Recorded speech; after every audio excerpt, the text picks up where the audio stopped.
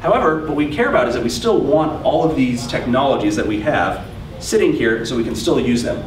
So to do this, we had an engineer, Max Brunning, who started up the port in late fall of 2010. He was working hard, and those of you who have never looked at how this virtualization stuff works, it's pretty complicated. You basically have to go back to the very beginning of how you even boot and virtualize pretty much everything. So he got to a point where we could actually get up. We were spinning in real mode. So real mode is basically the old way that the processor talks back when it was in 8086 that Intel came out in 1970.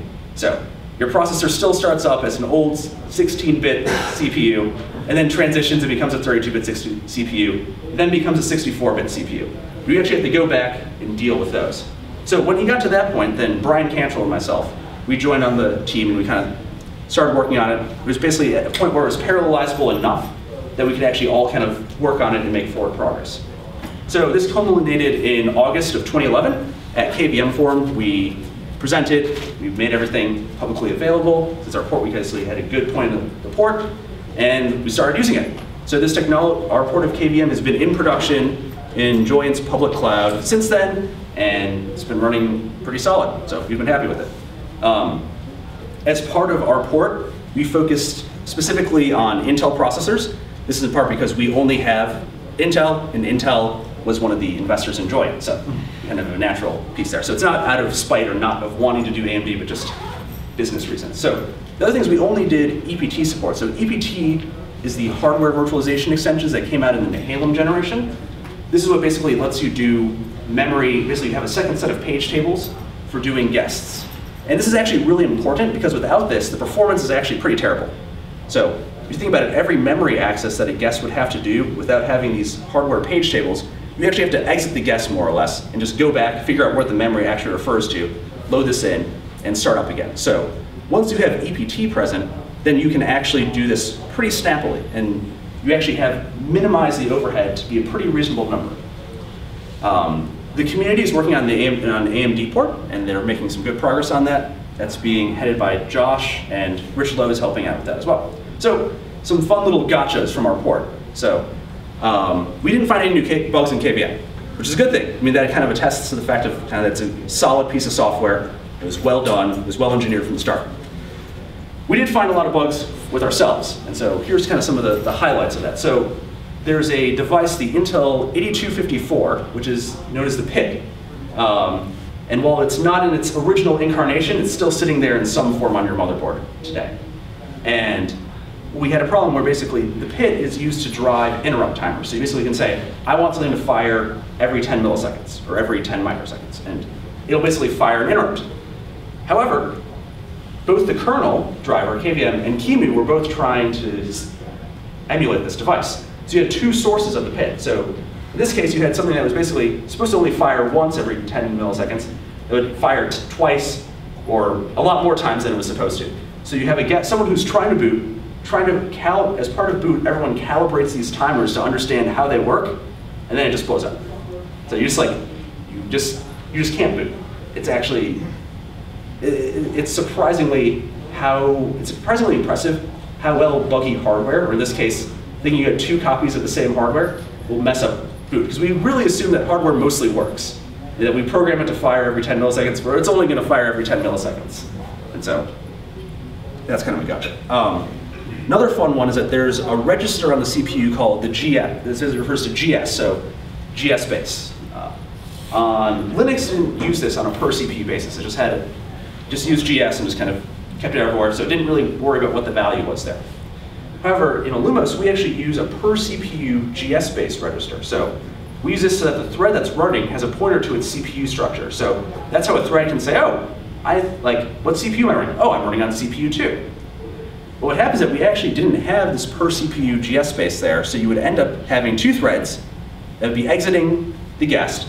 Both of them were thinking they were on CPU 2. One of them was on CPU 2, and one of them was actually on CPU 10. So when that happens, you don't last long, and you hope that you crash in an elegant way that you can actually unwind your state. And most times, you just crash in horrible and bizarre ways, where it's just like, I have no clue why I'm referring to some memory. It just doesn't make sense. This process can't actually be talking about that memory there. It just doesn't make any sense. And the only way you can actually realize is because well, the notion of what your current processor was entirely off. Now the last little fun bit is that, so we rolled this out as we were part of our development. We rolled this out on our build machines. I mean, kind of one of the traditional hallmarks that we always did. So basically we always rolled out the stuff that we were development builds on our actual physical infrastructure. So that way we're eating our own dog food early and often. So that way, hopefully, if someone accidentally introduced a bug, which undoubtedly someone would, you would discover it before it went to a customer. So in this case, one of the things that we didn't do is we didn't properly restore floating point state. Now you might say, okay, so you're just doing builds, you actually don't use the floating point registers much at all. The actual way that people implement memcopy these days, so a function which is basically just copying memory around, actually has nothing to do with doing floating point arithmetic, is they actually leverage the wider registers for the FPU. So you actually have them trying to move around this data, and that's just, they just use those registers because they're larger, and thus it can be done in less instructions. The side effect of this is that you're doing these builds, and all of a sudden you just have all of these programs, like the compiler crashes, the preprocessor crashes, and you just have all these things where all of a sudden just like, all the data is zero. You're just like, why am I memcopying zero?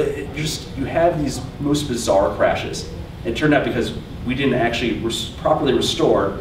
There's a bit in one of the CPU's registers that basically say, what is the current state of the FPU? And that wasn't being properly handled with. So that's just kind of some of the fun little problems. So with all that, so let's talk about how we're kind of leveraging these facilities we talked about earlier with KVM. So the first thing we want to do is we actually are going to put QEMU and each VM in its own zone. So in this case, QEMU is actually a NIT there. And we had created a KVM branded zone to do this. So when you create this new zone, you're not going to have any other services running, no other processes. Actually, there's just QEMU, and that's it. Your NICs aren't even, you have virtual NICs there, they're not even plumbed. And there's such a limited set of privileges that when you break out of QEMU, which some people have seen happen with the recent VirtIO, there was a VirtIO issue where you could actually send carefully crafted VirtIO packets, and that would actually cause you to exploit random code there. And in this case now, you're actually now inside yet another container. So even if you accidentally somehow do break out with a VM into that userland component of it, you're stuck in now yet another container, and you have to break out of that. So it just is adding another kind of layer of security. And you also get now all of the manageability and all of the kind of the resource controls and quality of service controls that you previously had on zones. And you can do this on a simple per VM basis. And the QEMU container is it's a non-global container. Yeah, so yeah, all those would just be in a local zone, so not in the global zone. So next thing we did is we combined QEMU with Crossbow.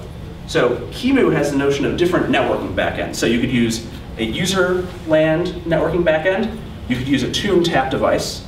So what we decided to leverage instead was leverage the local presence of vNICs. So each NIC that the guest has, and those can communicate over VirtIO or however methodology they want, corresponds to a vNIC in the host. So what this lets us do is we can actually basically do static IP address assignment. So what we'll do is we'll say, here's a NIC that corresponds to the NIC in the guest. We're going to assign it an IP address and a MAC address. And we have a built-in DHCP server, so the guest can just use standard DHCP. You don't have to try and configure it with static IPs and deal with the pain of trying to change those for every single guest that you have. And then it's actually locked into that IP address. So because of that, because of anti-spoof that comes in basically as part of the KVM branded zone, is basically just enabled by default. If you basically have specified these options for DHCP, the guest actually can't go send out traffic on can't claim to have another IP address. You can't claim to have a different MAC address. It's all locked into that. And similarly though, if you actually don't enable the DHCP stuff, so you actually have a traditional DHCP server you want to use, or you want to just assign a static IP address in the guest, and you don't want to use the built-in kind of DHCP server, then you just disable that. And then you just get the MAC anti-spoof, though you don't get the IP address anti-spoof, because at that point we don't actually know we can't know what IP address that you actually have. The last part of this that's pretty useful is that there's a lot of facilities already in place for understanding what a VNIC's like networking throughput is. So you can actually, there's already counters in the operating system. And so now you actually have a one-to-one correlation with each NIC in the guest into your host, on the host. So you can basically, from the host, basically from one command, see all of the traffic and just kind of understand what it is for each guest. So now you don't have to go through and add a monitoring agent to each guest, figure out how that's going to work against Windows and Linux and kind of configure it. You can just do that all actually from the host here to understand that. Probably the more interesting piece is how we actually leverage ZFS here. So each disk that the guest has is backed by a ZVol in the host. So a ZVol is just this virtual block device. That's basically just another ZFS data set that could have compression, it could have deduplication turned on it. It corresponds to the disk there. So one of the nice things is that you can snapshot these, you can roll them back, and you get to leverage all the arc and all the slog. So basically doing synchronous writes. And because of this, we can actually leverage this to actually create a really tight and very quick provisioning process. So if you go through, you basically have some very basic data set. You're going to basically build up, say, a Debian image, which has a bare minimum package install. Maybe just have any actual package, anything beyond the base system, basically, is configured though to have maybe in your DHCP, maybe configured to have some other pieces. You can then create a snapshot of this, and that can be used as a golden image in essence. So you can use this for every subsequent provisioning process that you have. So from here, you're basically you want to make a new instance. You're basically going to say, I'm going to clone what I already have, and I'm just going to create a new disk based on the size that I need for this guy. So if this guy only needs 10 gigs of space, I'll do that. This guy needs 80 gigs of space, I'll do that. But your golden image can be a nice kind of tight and small environment. So with this, we actually basically see this usually take less than 1 minute. So basically from you saying, I want a new guest, you'll spin up a VM, it'll even boot, and then you can ping an SSH into it in usually less than a minute. And this is in part for just because Linux has a very fast boot process, and in part because the usual process is actually just very quickly. If you're going to do this with Windows, well, then you have to go through Windows activation, and that's its own series of issues. The last little bit is that you can actually now leverage the snapshots and ZFS send and receive to actually do replication and backup. So here's a way you can basically use the built-in utilities of ZFS, just snapshot the ZVol, send it somewhere else, restore it, and you're all set. So the last little bit is, let's talk about KVM kind of meets dtrace. So QEMU 0.14 actually had a patch which added a bunch of dtrace probes for the use of system tab. So we actually went through and let all these up with dtrace. We also added a bunch of probes to KVM itself, including all of the places where you had these trace routines. So basically the old kernel had trace routines. We also added this notion of VM ranks. So that was something where there's a virtual machine control structure. It's a kind of a CPU-defined thing, which basically says, here's the guest state. So you can actually go in and grab out guest registers. So you can basically say, what's the current instruction pointer in this guest? And you can now use with dtrace and grab out that instruction pointer. And all this can basically be done on a per CPU basis, a per VM basis, per virtual CPU. You can kind of do all the aggregations and just kind of however you want. You could actually do it on a per, you could do it on a per ZVol basis, you could do it on a per VDIG basis. So it's kind of whatever you really want. It's kind of how you can do it. Oops. So now actually we're going to see dtrace in action. So here's something we can capture where basically you're actually seeing where ext3 is doing writes to disk. You're just seeing what offset on the disk's logical offset it's actually writing to. So we create a loop where basically you're creating a file that's a couple gigabytes large, then you're going to cat it, remove it, just repeat that in a loop. So what you have on the x-axis here is seconds. So each tick is 1 second. On the y-axis you have what's the actual offset. The color, so whether it's blue or yellow, refers to whether it's a read or a write. And then you also have the intensity, shows how often the operation occurred there.